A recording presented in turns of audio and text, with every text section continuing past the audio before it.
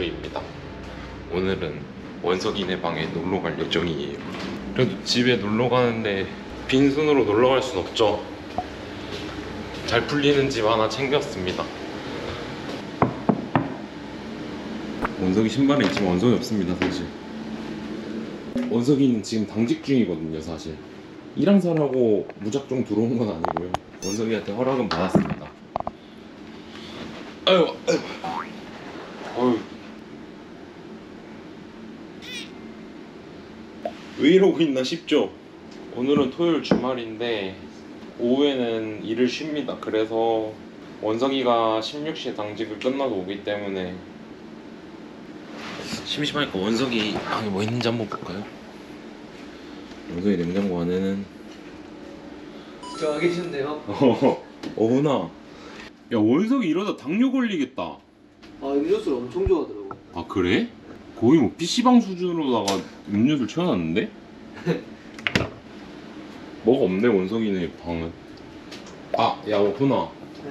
그거 궁금해하더라. 어떤? 검은 티셔츠에 대해서. 앉아봐. 지금 여기 맨날 왜 검은 티만 입니? 검은 티만 입나요? 근데 꼭 검은 티만 입어야 돼 이런 거 아니잖아. 그렇죠. 일단 티가 별로 없고.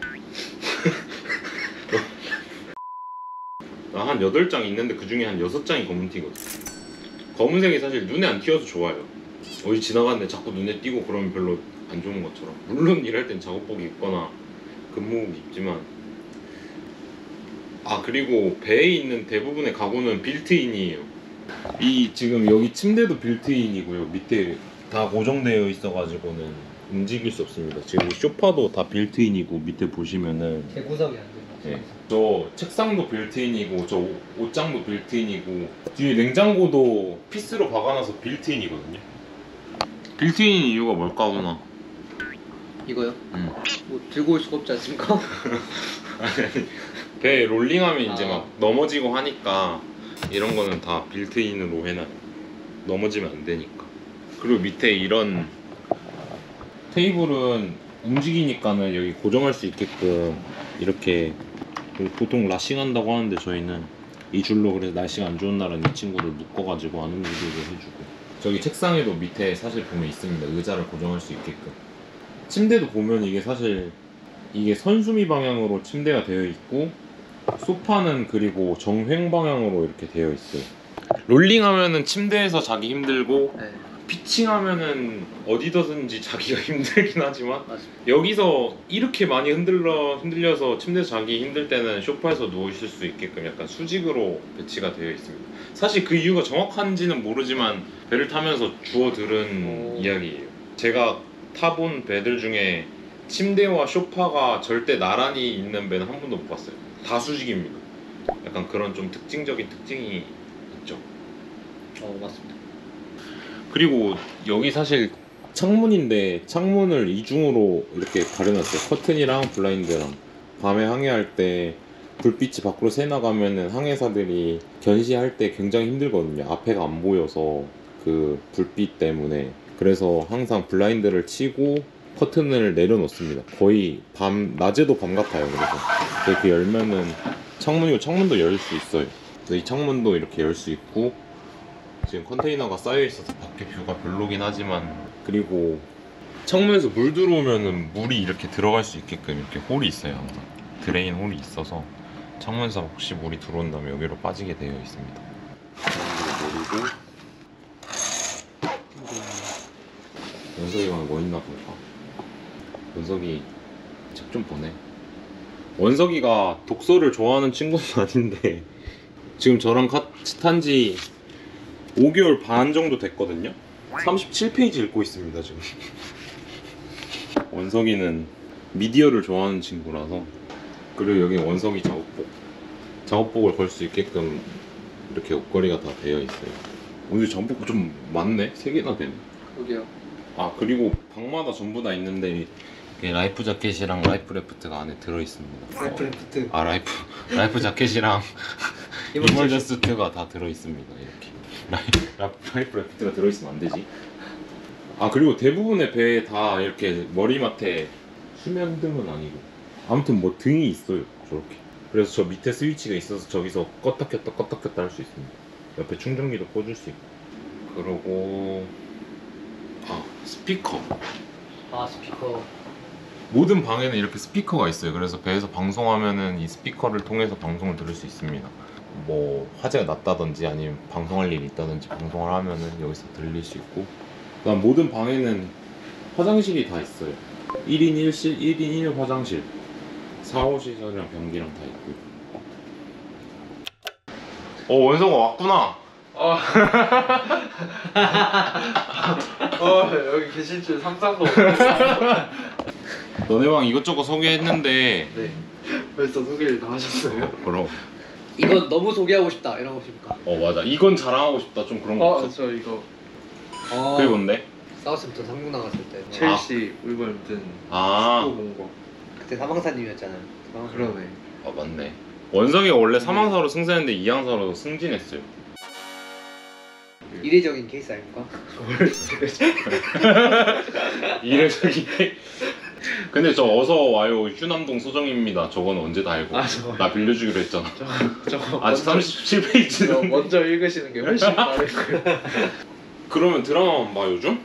요즘 가장 인상 깊게 본 드라마 한 편만 말해줘. 우리 배에서 본 것 중에 우리 배에서 뭐 봤지? 유튜브를 많이 본 것 같아요. 유튜브 뭐 봤는데? 박튜브. 지금 엄청 멋있던데.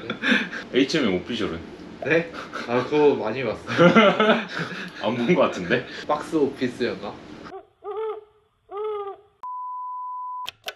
근데 너 왜 작업복이 3개나 돼? 저 항상 하나를 들고 다녀요. 어디로? 브릿지로? 아니요, 배 탈 때 하나를 들고 다니고 배에서 하나 받고 하나는 조경들이 항상 주고. 들고 다녀? 사망산 맞아. 많이 입는데 땀도 많이 나고. 나한테 달라 하지. 여기서 빨리 건의해. 항해사도 작업복 2개 해주시고. 아, 근데 우리 회사 올 거야? 무조건 알죠. 너 얼마 전에 간다고 막. 그런 거 하지 마. 진짜 그런 거 하지 마. 지금 제 동기들도 다 무조건 여기 오고 싶어하고 경쟁률이 뭐 어마어마하니까 진짜 그 정도야? 엄청 상위권만 갈 수 있어. 그럼 너 엄청 상위권이란 소리네 지금. 중위권보다 높지 않겠습니까? 나를 꼭 뽑아줘야 되는 이유 그런 거 있잖아. 저요? 혹시 알아? 인사팀에서 보고 너를 채용할지. 무조건 뽑아야 되지 않겠습니까? 이유는? 저요? 전반적으로 우수하니까. 수업 나쁘지 않았다. 오. 그렇긴 해. 본인이 잘해. 내가 봤을 때도 잘하긴 해. 아무튼 내 방 소개하러 가보자. 가시죠. 저희 방 제 방 소개하러 한번 가보시죠.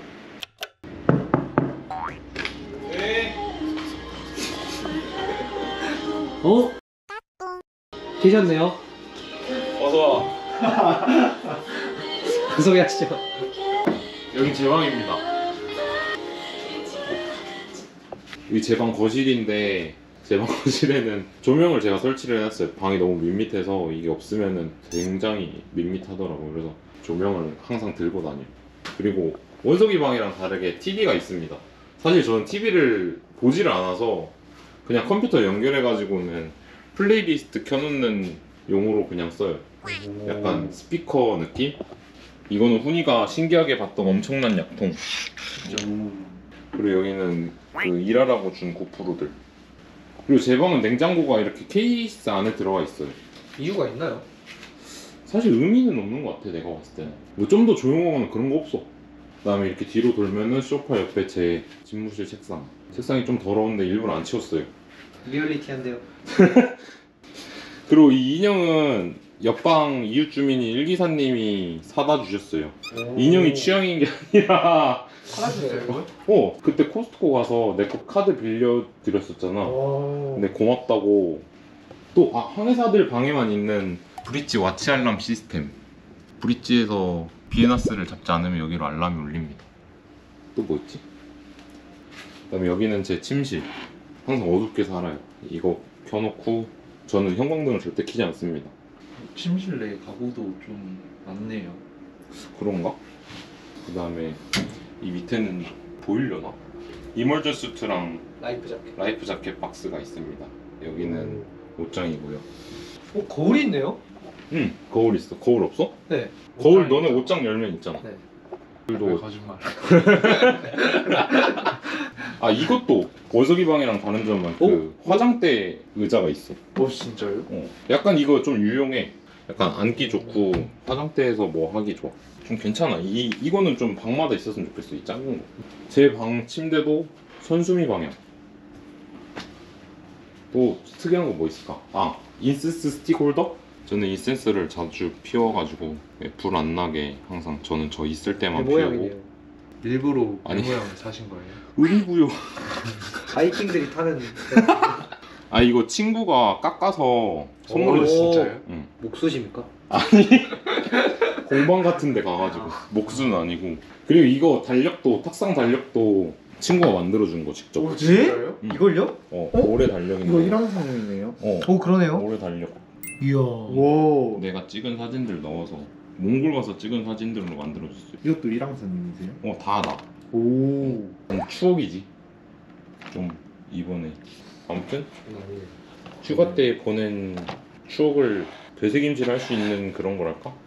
뭐 기타 등등의 그냥 사람 사는 거 다 똑같아서. 아무튼 방 소개는 여기까지 하고 마칠게요. 안녕.